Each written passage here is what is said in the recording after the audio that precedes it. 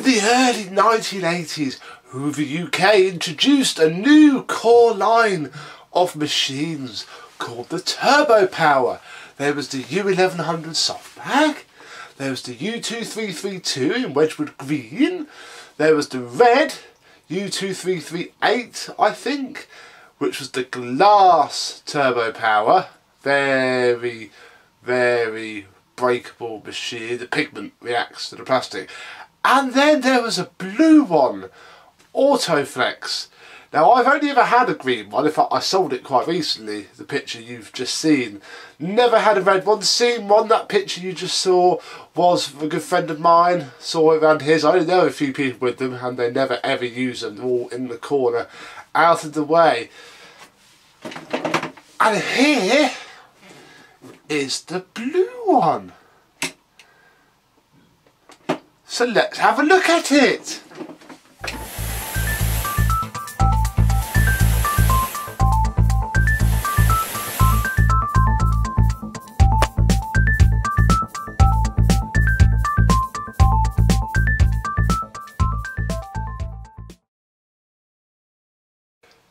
Yes, hello my vacuum cleaner chums, how are you today? We have from the very first lineup of Turbopower cleaners, it is a U2198 from September 1984, so older than me.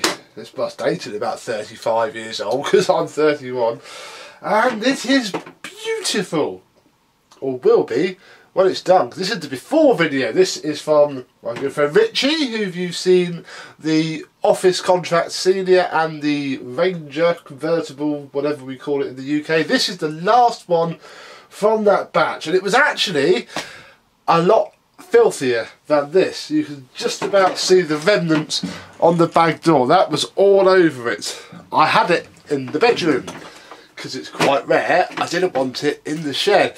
And Amy, lovely Amy, she was tidying up and gave it a wipe down with baby wipes because it was disgusting. So this isn't as great as I thought it would be because it was shocking. It really was. This has been in the garage for a long, long time. So it's a bit cleaner now, sadly, but nevertheless, we shall carry on. So this is the first cleaner to have the automatic cord rewind system, or as Hoover called it, Autoflex. These are on Turbo Masters as well. I have a couple of Turbo Powers with it because they then fitted it to more. But this is the first generation. You can also tell it's an early machine. Probably won't see on camera. It's got a brown cable, which I have seen before. So that works very, very well indeed. Sometimes they can be really slow. You can tension them up, but I don't think I will on this one. I don't think that's an age appropriate plug. Looks quite modern. These wouldn't have had fitted plugs at all. In fact, in the manual for these is all about how to wire up the plug.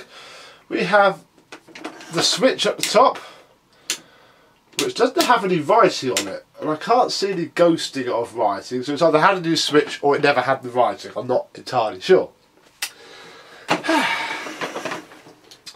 Moving down, we have the Hoover in blue, the air freshener Dewberry, and then down here the Royal Warrant is actually ever so slightly pink. And so showing that massive scratch running through everything. In fact, on the hood, the height adjustment decals are also pink, not white. If we look inside, we can see the disgusting bag. I don't know what's living in here. I've not actually had this open yet, but the bag is disgusting. It's a bit mouldy. It's also from Sainsbury's. So there you go. Oh, the sticker that should sit on the inside of the bag door has fallen off. And also cobwebs, although no actual spiders, and all the screws are rusty. So we should probably have a look at that. Let's have a look in here. Oh, there is an air freshener in here.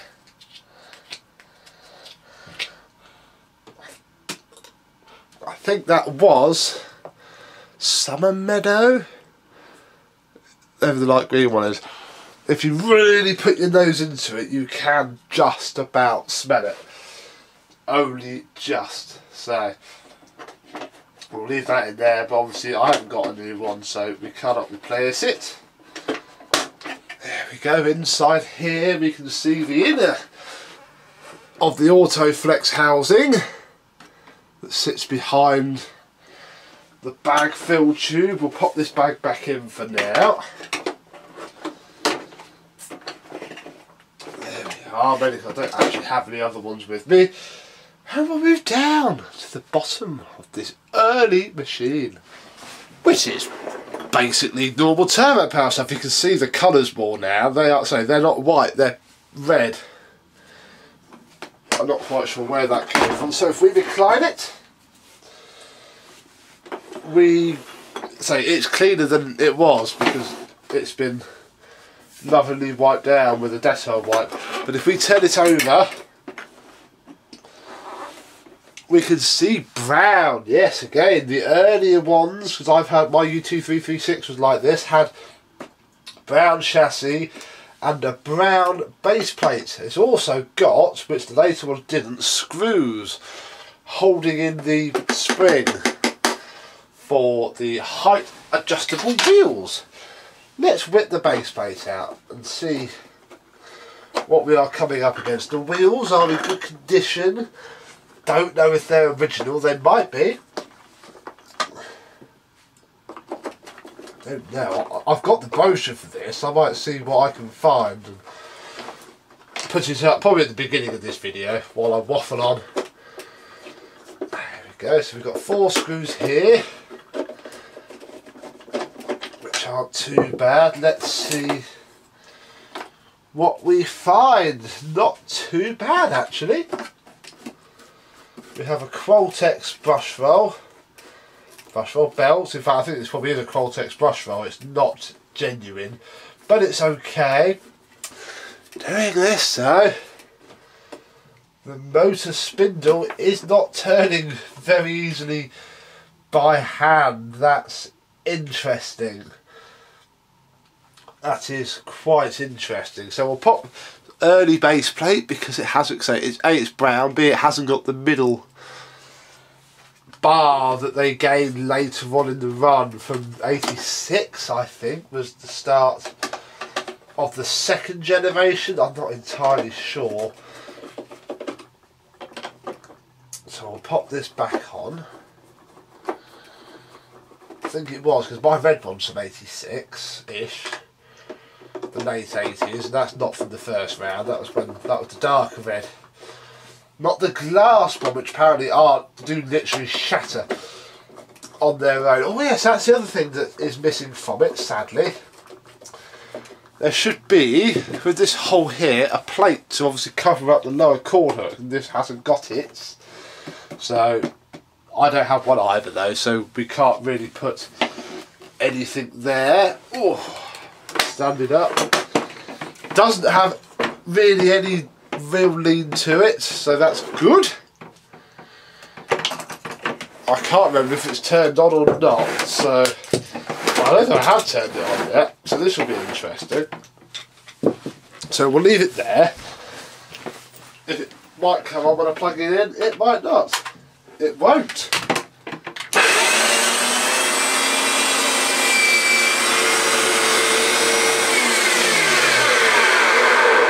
All that smooth. Let's put the height control down.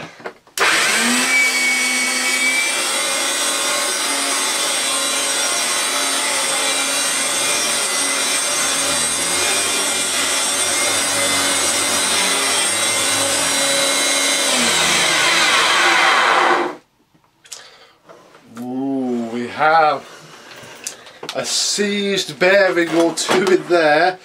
And the headlight doesn't really work either. Let's stick a little bit of Mad About sand down. See if we can pick this up Hopefully it's going to do it very easily. The brush roll is turning though.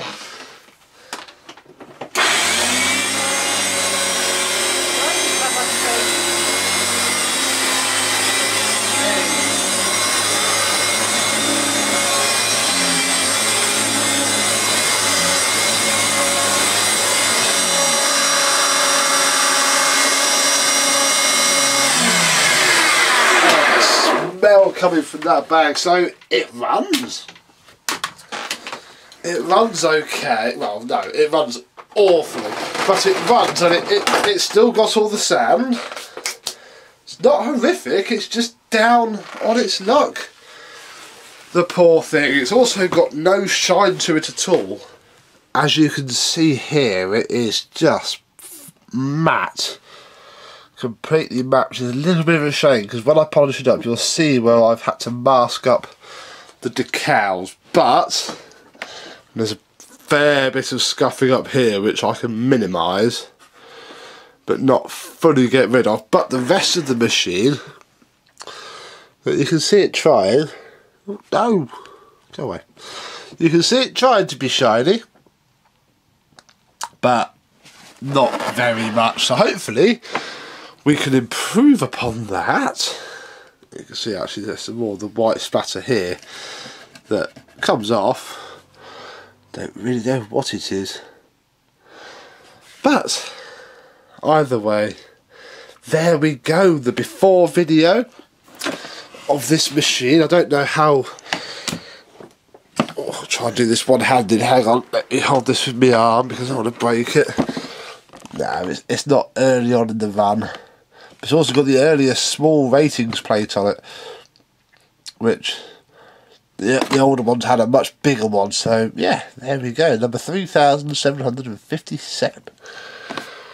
All filthy dirty. So next time you see this, it will be beautiful once more, ready to take pride of place in Rich's collection, even that's not faded either, which is good. So there we go, really. Just a quick before video of this Hoover Turbopower Autoflex. Very rare to see one of these in this condition now. I don't think there's many left, so it's a bit of a privilege to be able to show you it. So, for now, thank you very much for watching, and I shall see you soon. Bye bye.